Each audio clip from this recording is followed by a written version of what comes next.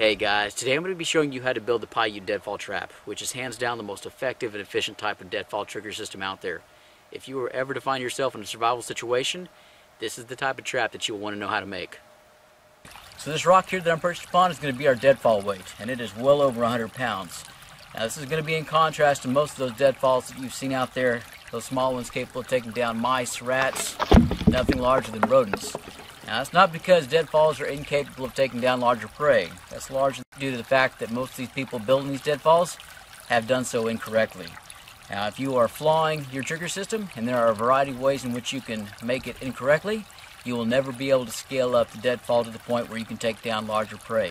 Talking about raccoons, opossums, coyotes, bobcats, those creatures that you would necessarily have to take down in a survival situation to get the meat that you need to survive.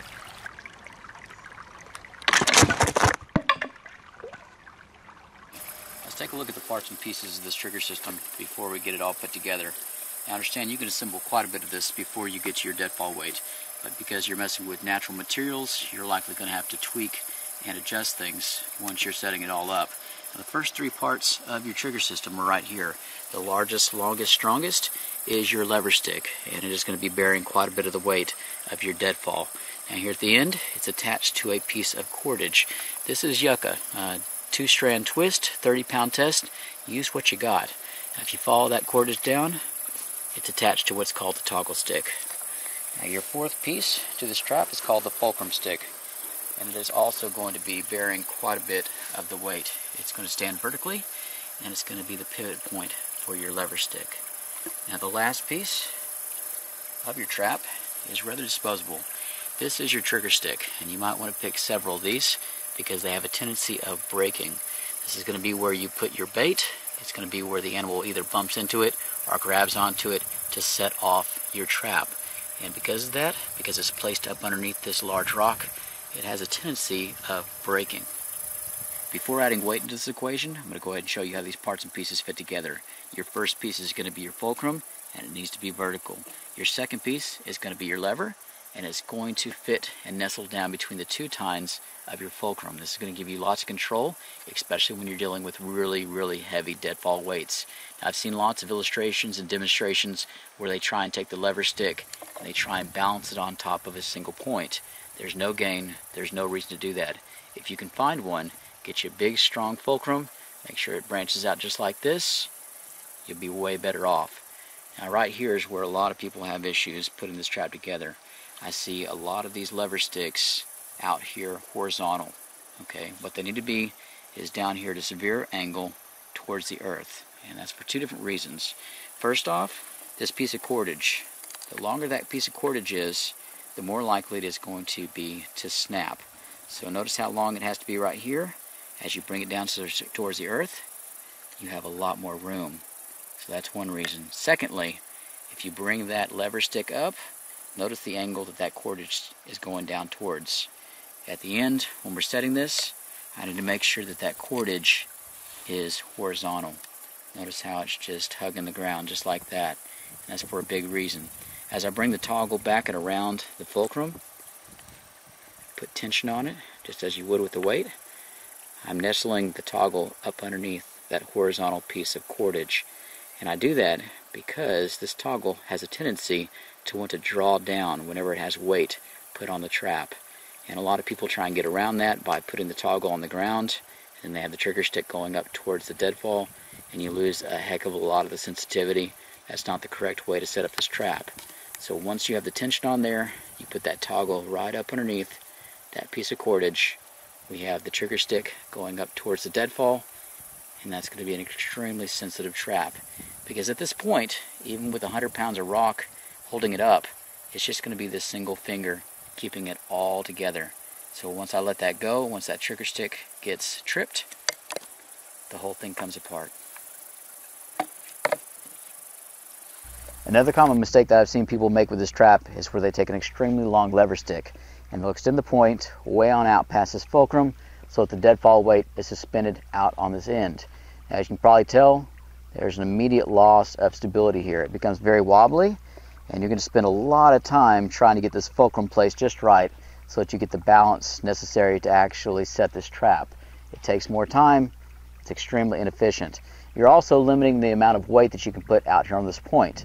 A lot of people try to get around that using the heavier rocks, and what they'll do is put the rock up on end where most of the weight is going towards the base. And what that means is your trap might actually trigger off, everything fall down, but you're going to have an extra second or two as that rock comes down to crush the creature. And what that means is 9 times out of 10, maybe even 10 times out of 10, that extra second or two is plenty enough time for that creature to get the food and get away. So you haven't so much as built a trap as an extremely elaborate method of feeding forest creatures. So setting a trap this large is really a two-person job, but I'm going to go ahead and try and see if I can do it by myself. So wish me luck. Both hands on up.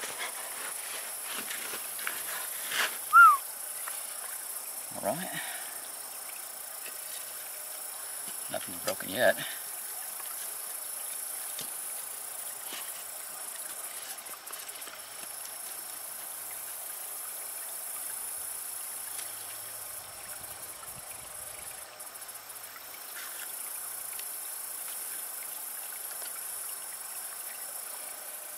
Alright.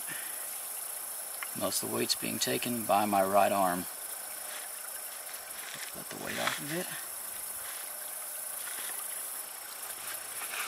Slide my stone over a little bit more.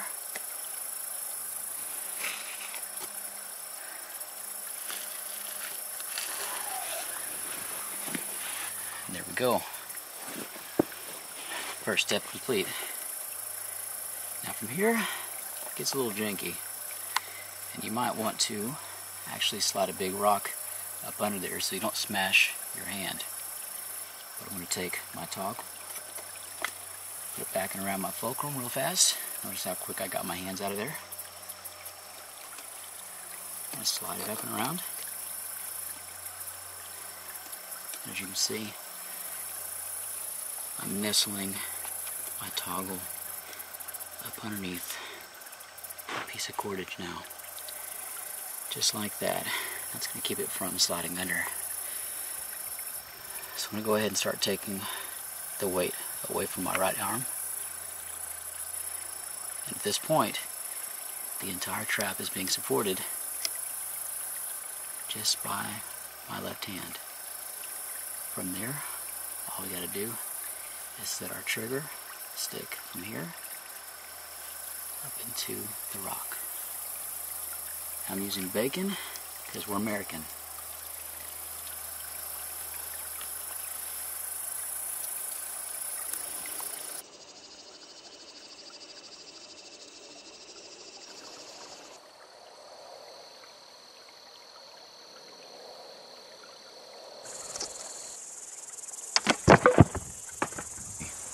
Now, although the deadfall weight that I've been using in this demonstration is rather large, the idea needs to be that in a survival situation, use what you have access to. So if you were to find yourself around a quarry with lots of different sized stones like I have here behind me, within a few hours, you should have a lot of deadfalls set, all with different sized trigger systems. You want to set as many as possible because you want to play the numbers game. Don't put all your eggs in a single basket. Set these with as many different types of bait as you can find, as you really don't know what creature is going to show up first, what they're going to be attracted to. There are a lot of variables that you just can't account for. So in a survival situation, set as many as possible. Practice the heck out of this. The more you do, the faster you'll get. Little things like having a survival bracelet can help out a heck of a lot. This one alone right here will make me approximately 80 Paiute Deadfalls of this size. So that's definitely a time saver, and it'll keep you ahead. But guys, hopefully you enjoyed this. Please like and subscribe, share the heck out of it, comment and tell me what you think. And as always, until next time. For those of you curious about my paracord survival bracelet, this is the Kodiak, made by Outdoor Element. It's got your emergency fire starter, which is a ferrocerium rod right there. You also have about 12 to 15 foot of paracord, depending on the size of your wrist and which size you actually order. Now, this has actually been changed out with Titan Survivor cord, and if you're unfamiliar with Titan, their brand, their products, go ahead and check them out in the link in the description down below. Understand that every purchase made through that link of Titan actually goes to help this channel out. I've also embedded a few small fishing hooks inside of this webbing, little pan fishing hooks. The idea being that no matter how well suited or how well designed a product is, you can usually find a way to make it even better. But overall, I would definitely recommend this bracelet.